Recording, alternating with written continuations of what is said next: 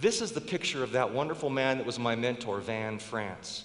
Can you just look at that impish smile on his face? We called him a combination of Jiminy Cricket, Mary Poppins, and an angry Donald Duck. Very similar to Jiminy Cricket guiding Pinocchio down the righteous path, or Mary Poppins saying a spoonful of sugar helps the medicine go down. He was very honest and caring, but also if you gave him too many excuses, he would light up like a firecracker and tell you in no uncertain terms what you needed to do to improve.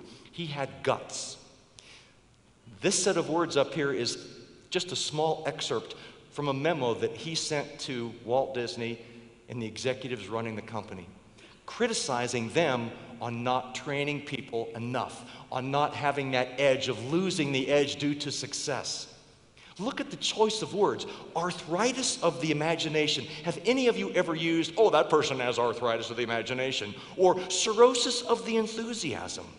Van was a gutsy person and a great salesperson. He knew that if he didn't package this critical message in a creative way for such a creative person as Walt Disney, it wouldn't go anywhere.